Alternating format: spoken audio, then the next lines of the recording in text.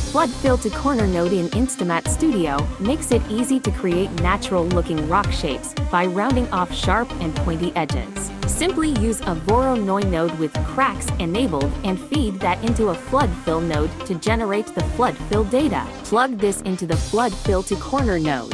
Increase the distance and ta-da! InstaMAT naturally rounds out the corners to create a cellular pattern great for many other types of materials like leather. To quickly create some scattered stones, let's enable the flood fill output to use InstaMAT's vast family of flood fill nodes like Flood Fill to Gradient nPass, which makes it easy to apply multiple gradients to each shape, chipping away various planes of our base rock forms. All that's left to do is add a couple of slope blur nodes with a few noises, and we have a great start to some natural-looking scattered stones.